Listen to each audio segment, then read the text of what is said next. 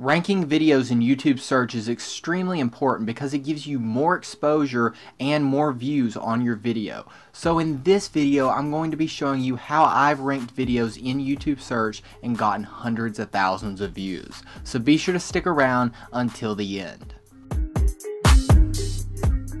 What's going on? My name is Devin, helping you build your online presence, and today I'm going to be showing you how you can rank your videos in search with some simple SEO tips. But if you're not already subscribed, go ahead and click the subscribe button. There's a new video every single Sunday showing you how to grow on YouTube.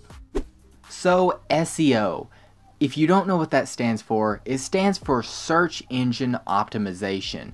And this is a simple thing with all online marketing, but especially YouTube, in making sure your videos are optimized to rank higher in search.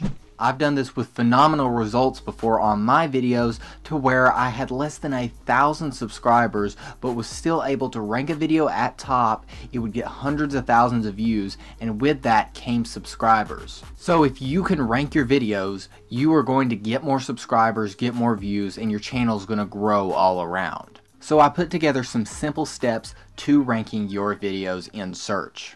Step number one is to research your video topic and know exactly what you want to target. This is extremely important for the first step of ranking, because if you're going to rank, you need to know what you want to rank for. That example of the video I had that I talked about earlier is actually a video about how to remove a watermark in the KineMaster video editing app. I knew exactly what I wanted to research is things around the KineMaster app and things around removing watermarks. There's plenty of ways to research these things, but my top two suggestions is first to go into YouTube search and start searching up exactly what people would be looking for. So in my example, I would type in KineMaster and watermark and then look at the suggestions to see what's coming up and maybe pick a few of those for exactly what I want to target for. A second method to this research is actually just going to videos that are already successful and looking at what tags they're using. If they are already ranking in search with the suggested video, then it's probably a good idea to look at what tags they're using to rank in that search.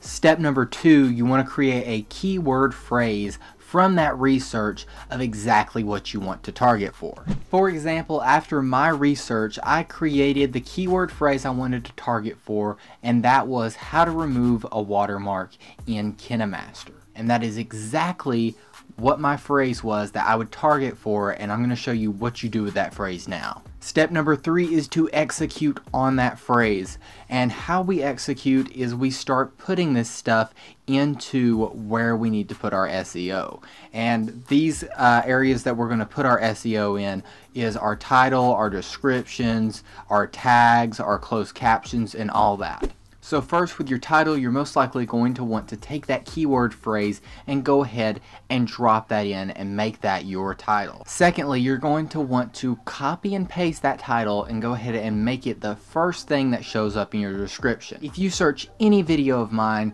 you'll see that the title and the description have the exact same thing on them as the first thing, and that's because I definitely want to make sure the SEO is matching there. Plus, YouTube considers the things at the top of the description more important than the stuff at the bottom of the description, so it's very important that you put it as that first thing in your description. Next up, probably the most important thing is to go ahead and take that keyword phrase and stick it into your tags, and make sure it's your first ever tag, because just like descriptions, YouTube tags are seen more important if they're at the top than they are at the bottom. Next up, we'll want to take all the keyword research that we did and try to blend that into your description some way. So for example, when I was doing my research for KineMaster and watermark, I found how to get rid of a watermark, how to remove a watermark, and things like that. So I tried to blend those kind of words into my description in some way, shape, or form. I also made sure to go ahead and drop those kind of things into my tags too. So in my tags, not only do I have how to remove a watermark in KineMaster, but I also have how to get rid of a watermark in KineMaster. Another thing in my tags is I've moved some words around so it makes the sentences different and includes as a new tag. So for example, I have how to remove a watermark in KineMaster, and then I have how to remove the KineMaster watermark.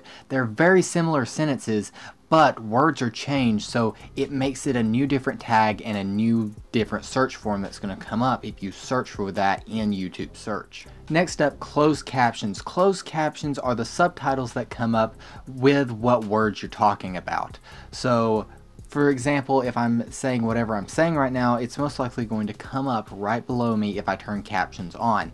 And this is actually taken into part when considering the SEO. Now, YouTube usually automatically does these captions for you when you talk into a video and it picks up your voice, but sometimes what you have to do is actually type these out yourself. It's even recommended to translate this into different languages so you'll be able to reach wider audiences. But going back to that keyword phrase we've been talking about that you want to target, you're going to want to say that at the very beginning of your video, because if you say it at the very beginning, then it's going to come up at the very beginning of the subtitles, which is going to go directly into SEO, and the YouTube algorithm is going to see that all these things are matching: the title, the description, the tags, and the closed captions. That's going to give you a very high relevancy score, and what YouTube does is they sort by relevancy. If you go to YouTube search right now, type in something, it will say sorted by relevancy.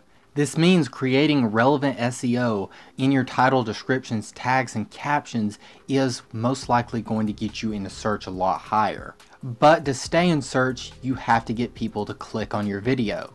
You see, YouTube search is not just sorted by relevancy, that's the first thing it's sorted by, but it's also sorted by watch time and views. So the YouTube algorithm actually helps out small creators, and if you have a high relevancy score, they'll stick you at the top of searches for almost a week as a new video. And if you can get people to click on that video at that time and watch through it for a long time, gain watch time, gain views, and slowly start to build up the amount of watch time on your video, then YouTube is going to keep that ranked high in search. So it's best you have a nice clickable thumbnail to be able to click on, a nice title that's going to match exactly what the person's looking for, and also a very engaging video that keeps them watching for a very long time. Plus, there's even additional things like getting people to watch more of your videos after they've watched the video they found in search, and other things that have to do with that, like getting someone to subscribe from watching that video, that is going to guarantee that you're going to rank higher. To help play into this, I created an entire series around video editing in KineMaster that helped people to find more videos to click on after they were done with that one. And currently this video is standing at 150,000 views and gaining about 3,000 views every single day. So I think ranking at the top of searches has definitely helped my channel to be able to grow. Before I released this video, I had less than 1,000 subscribers, and now as I approach 2,000 subscribers just a few months after the video released, I gotta say ranking in search is definitely gonna help you grow on YouTube.